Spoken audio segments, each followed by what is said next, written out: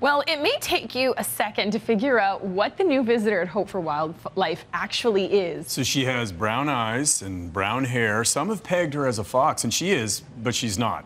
CTV's Caitlin Andrea has the introductions. Raccoons are regular guests here at Hope for Wildlife. Dozens come in each spring. But they're not all your typical black-eyed bandits. So this is Reed's Roost, and this is actually where she is staying for right now. Chelsea Pullen is a veterinary technician at the Wildlife Rehabilitation Center.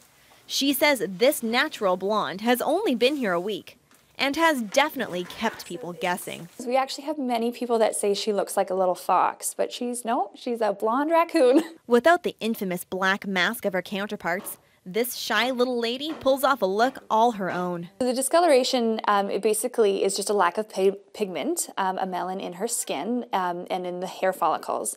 But if you will notice, she actually has a brown nose and brown eyes, so she's not a true albino. But she's truly a rare sight in this province. Well, we don't really have exact numbers. All I can say is that we've been here for 21 years, and this is only 2 that we've seen. Now, it may look cozy, but this box is about the same size as the den she'd be living in if she were out in the wild.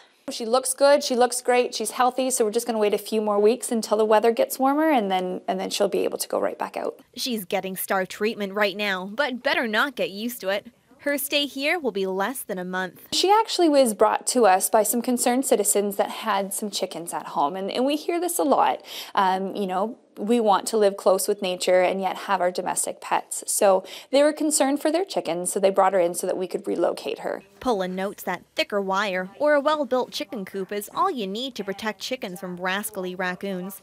But if you have concerns about wildlife on your property, the solution could be as simple as annoying your neighbor. If you ever have wildlife that's on your property, and it works really well for mammals, is you want to play some really loud kind of bass rock music and shine some lights. And if you can shine lights at them and play music, it's not a good place for them to raise babies, and they will actually move out. She is. She's curious, which all raccoons are. By the end of April, this raccoon will move out too.